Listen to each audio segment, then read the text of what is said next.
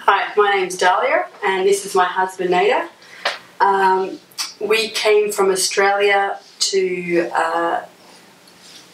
the United States to see Dr. Ghaly for the reason that I was diagnosed in Australia a year ago with PVNS in the hip, and it's quite a rare condition, and at my age it's even more rare at my age.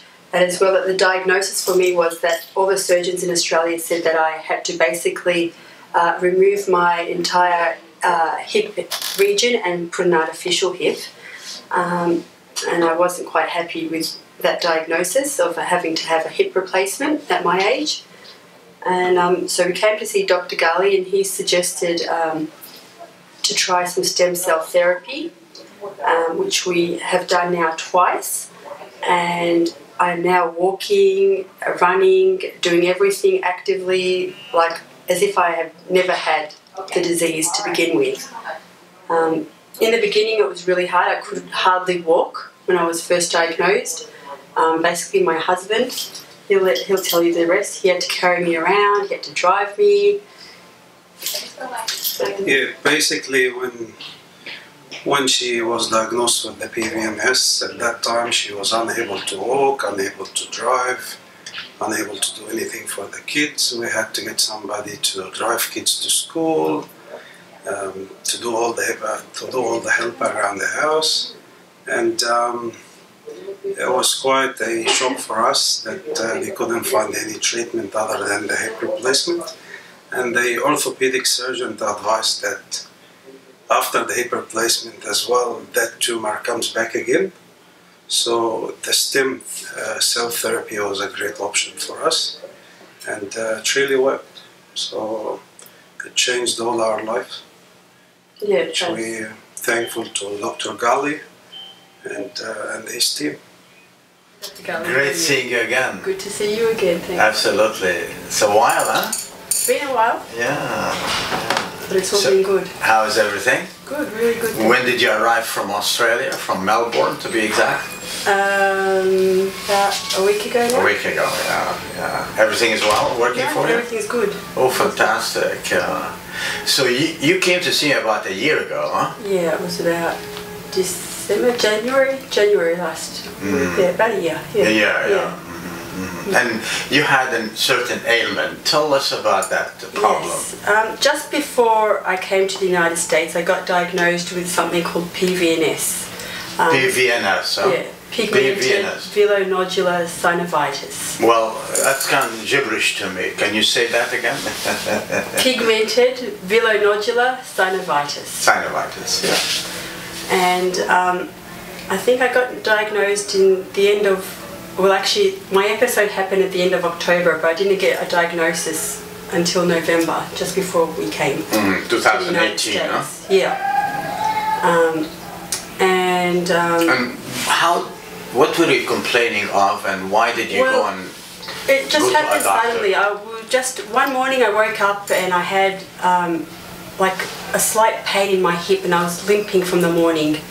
And I just thought, oh, it was nothing to it. I just thought maybe I'd over-exercised from the day before or something. So as the day progressed, it sort of got more, worse, and I was limping even, exaggerated. Sort of my walking was starting to get really in the hip. Yeah, in the hip. And then we went out to dinner, and then that night, at the end of dinner, we were all about to get up and go, and then all of a sudden I said to my husband, I can't get up. And then like within seconds of me saying that, there was just this like explosion within my body of pain that I have never felt before. And I've had 3 kids, and I've had my gallbladder removed, and this pain was nothing like I've ever had before. And he just said to me, stand up. And I said, I can't stand up. I tried every time to stand up, and this pain was just getting the intensity of the pain. Yeah. So then he quickly, grabbed the car to the front of the restaurant. He carried me into the car, and I started screaming once we were in the car. And I had my kids with me, so he dropped my kids at my mum's house, and he took me straight to the emergency room at the hospital. And they immediately tried to give me morphine. I had taken the maximum morphine. Maximum amount of morphine. IV or intramuscular? Intramuscular. Intramuscular. Mm-hmm. And then I was still screaming. Within an hour after that, I was still like screaming in pain. And they said, we've given you the maximum, we can't give you any further morphine. And they just saw that the pain relief wasn't working, and they were starting to run tests that they had no idea. And like a few hours, they said, oh, you haven't got cancer. So I said, oh, I didn't even realise they were going to test for cancer, and they were testing all sorts of things. They had no idea what it was.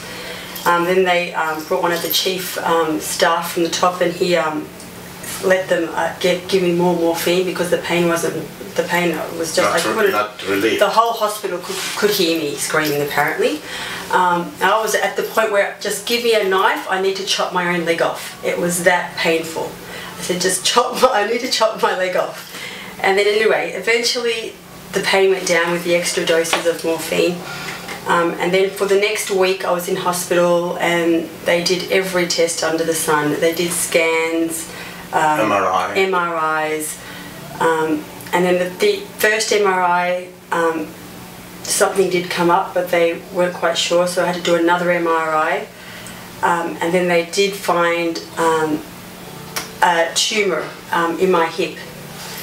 And from those tests, but the orthopaedic surgeon that was in charge of me that day said he's never seen anything like it. So he sent off the results to a few other people, professionals, to see what it was. And it eventually went all the way to Brisbane, and it came back, and he said to me, after about 3 or 4 weeks later, he said to me, we found out what you've got.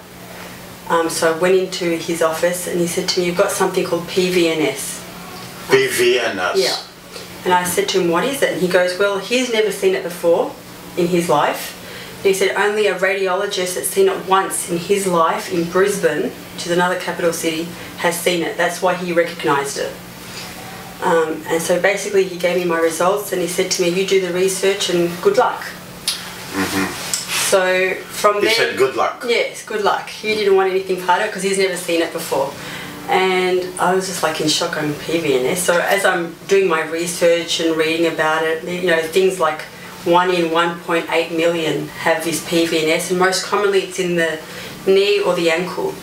But I have it in the hip, and from that 1.8 million, it's like 15% have it in the hip. So it's quite rare. Yeah. So I could have won lotto with those chances, you do know that. You're a special individual. Special. So I did my inquiries, you know, speaking to a few surgeons, and they all said that they cannot get to the tumour, to remove the tumour in the hip. The only way they can do it is to remove all of the bones, the hip, the joint, and then put an artificial one in. Like a hip replacement? Yeah, a hip replacement. And Total hip replacement. Yeah, I was shocked. I'm saying I'm not 90 years old, you know, and I don't need to have a hip replacement. At that time, how old were you? 43. Mm-hmm. And so... and did the orthopedic surgeon suggest the hip replacement? Yeah. He said you're going to eventually have to take it all out. That's the only thing I can see from what I've been speaking to his other colleagues, that it all needs to come out. And I couldn't fathom that I'm going to take a whole joint, which until then I've had no problems with walking, no issues, that in one night that I'm going to have to take this whole hip out. And I've got 3 kids. It's a shocker, huh? Yeah, I've got 3 young kids, and I said, no, it's not an option for me. And anyway, when I did my research, everybody said, no, it's all got to come out. You're a researcher? Yeah, right? I'm a scientist, yes. So you're a scientist? Yeah. Huh? And your science is molecular biology? Molecular biology, yeah. Mm-hmm. So you're familiar with the... Very familiar, yeah. So I did all the research, the papers, and I understand all the language that they have. So I understood what was involved and the cellular aspects of what was happening in my body. But I just couldn't fathom that I wasn't ready to have my whole hip taken out and put an artificial one in. It's a radical solution, isn't it? Radical, I think, especially for somebody my age, is very radical. So then we had already booked a holiday to the United States, And so when we came here, I said there must be, the United States has all the... So you found me. I found Dr. Ghaly. And that was like the turning point of my life, which I'm so happy for, because I spoke to him about it, and you said to me, it hasn't been done before, but let's give it a go. And so you suggested the stem cell therapy, and we said, well, we've got nothing to lose.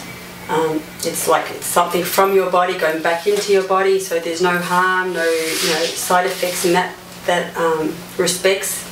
If it works, great. If it doesn't, we'll move on to the next step. Anyhow, we did it, and I came into your surgery, if you remember, limping, and you even told me, what's wrong with you? You were limping, right? I was limping, and I even had my kids with me on holiday, so I had to stay at home for 1 week, and my husband had to take them around to because I could not walk to like Disney and Universal Studios. You couldn't enjoy your... No, I had to stay home. Holiday, yeah? The pain was really bad. Like I was on some painkillers and Celebrex and stuff at that time. I remember you had a cane as well. You used a cane when you came to see me, no? Yeah. Yeah. And I just needed some stability. Doesn't fit your image. I've never had anything like that, so I needed stability, and I needed some sort of help just to take the pressure off the leg when I was walking. So then we did the procedure. So we did the procedure, and what did I do? Did I? You took the cells from my back. Fat, huh? The fat. I did a little lipo aspiration. Yep, from two spots. Right. And then... Was that painful, or you didn't even feel me? No, it wasn't that bad. I wasn't, and you didn't, I wasn't out. So it was pretty alright. It was just... It wasn't bad at all. Nothing worse than a vaccine shot, sort of thing. Okay, so good. It was I'm pretty, glad to hear that. Yeah, it was good. And then you basically... isolated the you did the stem cell rest, from the and incubated it, right? So we had all those stem cells ready. I injected You injected it into my hip.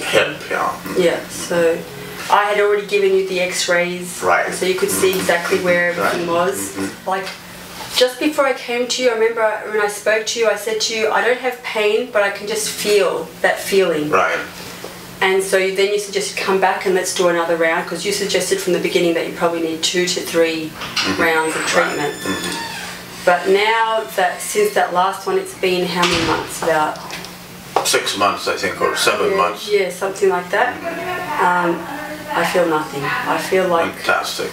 Nothing. I've never had anything. So you're as normal as can be. Yeah. That's fantastic. I'm really pleased. It's a good story. But in the time when you were incapacitated with the pain, you had gained weight as well. Is that correct? I was, God, how many kilos? Close to 90 kilos at one stage. And now I'm... You lost quite a bit of weight. I'm now 70 kilos. 70 kilos? Yeah.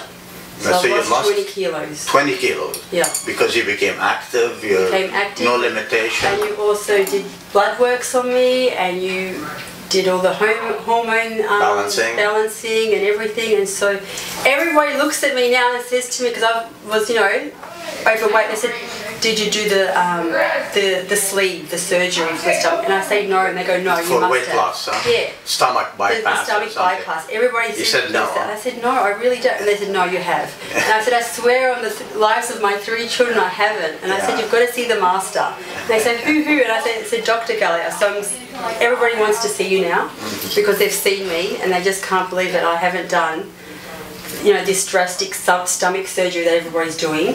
And you said to me, just trust me, just let me do the blood works, and just give me 3 months. You told me, give me 3 months. And in 3 months, that turnaround is like amazing. Like I'm not even on a strict diet with I eat junk food with my kids, even though I shouldn't feed them junk food, but as a busy mum, you end up doing that. And so I'm not really strict with my dietary intake, and I just take the medication and the system that you gave me, which includes my thyroid, some hormones, vitamins and vitamin D and all that. Yeah, the vitamin D, and it's just in 3 months the turnaround is just amazing. So thank you for that. Oh, my pleasure. Thank you. Yeah. So a lot of people are envious, huh? Oh, they can't believe it. Everybody, like if you ask my husband, everybody says to me, "No, you've done this surgery." I said, "No, I really haven't done this." They surgery. fess up, huh? Yeah, yeah. They confess. They You've think I have. They think I have, and I said, "No, I really haven't." So no, it's been good. Well, fantastic. I'm really pleased. I'm very happy. So I'm indebted to you forever. So you've changed my life. Like now I can walk, and now I'm like how many kilos less, and I'm more active with the kids, and I'm not tired anymore. Like I always used to be tired. Dragging. Yeah. And I'm the type of person that always likes to do a lot of things in a day, but it was like a struggle before, but now it's just like I just get up and bang, I just do everything, so it's really good. It's fantastic. I'm really proud of you. And you're a researcher and a molecular biologist. I need somebody. You should come and work with me. I'd love to. You're a master. I'd love to work with you. That'd be a privilege for me. I love it. No, well, it's good. I'm really happy. I'm glad you're here again, and I'm glad I'm the reason for you to keep on coming up. Yes, yes, you are. But we're not doing anything this time, no, right? No, we don't Okay. No, I'm all fine. All right, that's great. Set to go, so yeah. Thank you. Well, I thank you. You're fantastic. You're a special patient and friend as well. Thank you. Well, great. Good to see you again, and enjoy your time here in Beverly Hills.